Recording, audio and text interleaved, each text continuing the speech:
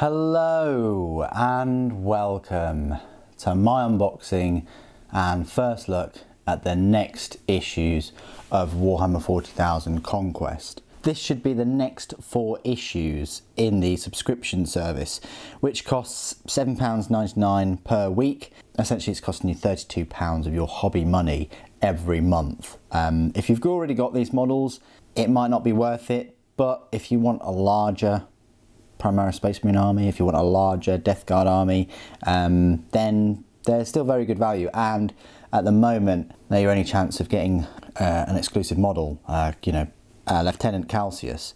But anyway, this should be issues 11, 12, 13 and 14.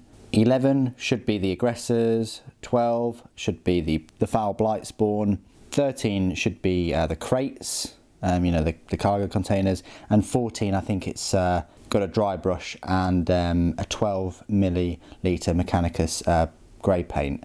Dry brushes are very useful though. And then I think the Conquest will catch up with me and I'll get 15, 16, 17 and 18.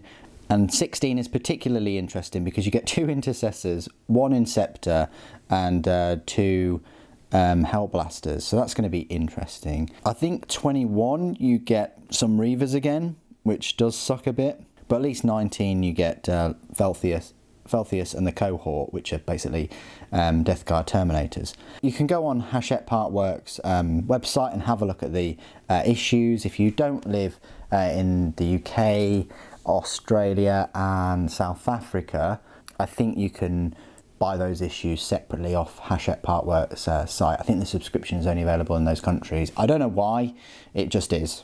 I have this subscription, I pay for it like everybody else. They're not sending me these for free to promote, but my channel is about Warhammer 40,000 and so I'll unbox and review everything that I can get my hands on.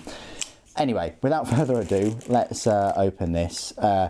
Believe it or not, all of these are sent second class, despite you having a direct debit and all the rest of it. They're sent from Jarrow, which is Newcastle way. Let's have a look.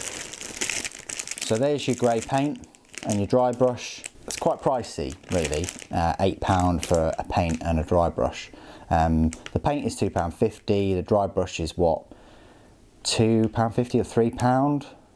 I'm not quite sure. Games Workshop might be charging £5 for them, but that's probably the weakest issue in this set. So that's 14.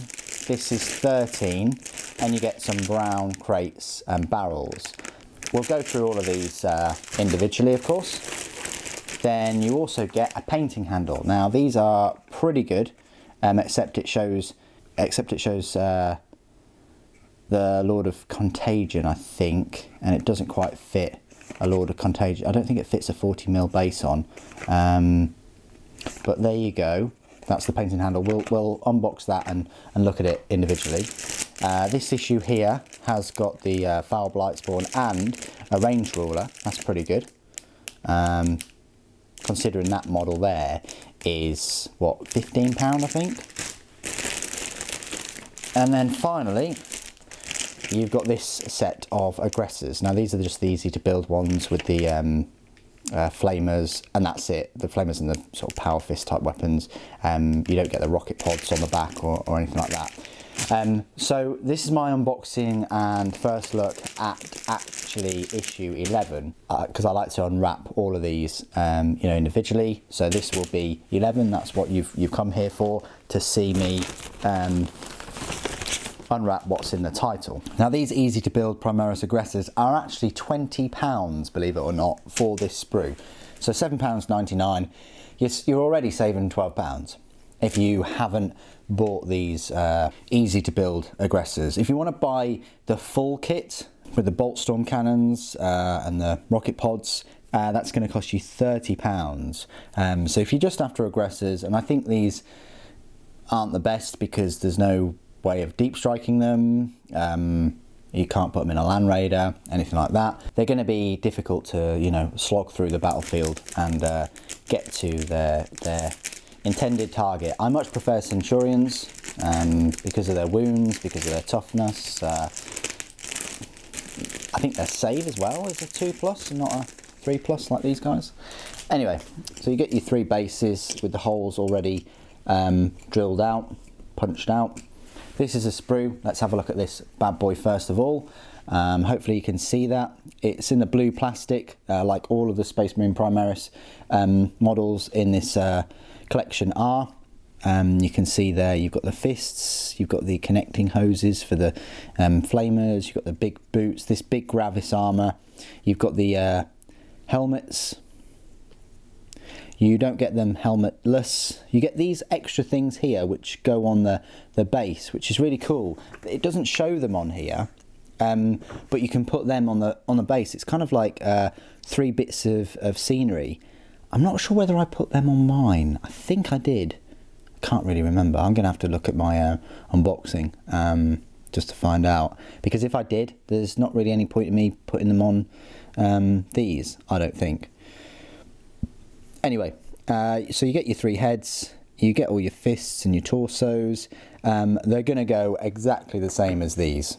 No room for modification as such. I suppose you could cut some of the ridges off and move their heads a little bit. But everything's going to go in exactly the same place. The cutouts and the plugs and the sockets are one way only. I suppose you could get a knife and sort of make the hole bigger or drill it, and then you can move the arms a little bit. But remember, the arms are going to be attached specifically to the hoses and the power packs. So I just want to give you as many tips as possible in terms of, you know, kind of customization for these models. They're going to be very static. Okay, let's have a look at the magazine itself then. So Space Marine Aggressors is the first time we see the Aggressors in the subscription. Clad in heavy Gravis armour, Aggressors advance on their enemies like walking fortresses. There you go, a little bit about Gravis armour. Warzone Ultramar, the March of Plagues, Deadlocked, a Brother Reignited, interesting. Aggressors, how to build them. So we're getting a bit complex now because look, we've got 3 pages just for the 3 models. How to paint Aggressors. These are the paints that you have got so far in your collection, and it just goes through all of these. They're looking quite decent now. You know, you're missing the red for the eyes still, but Fire and Fury, rules update, automatic hits, look at that, brilliant. That looks really, really awesome actually. Just flaming all of the enemies of mankind.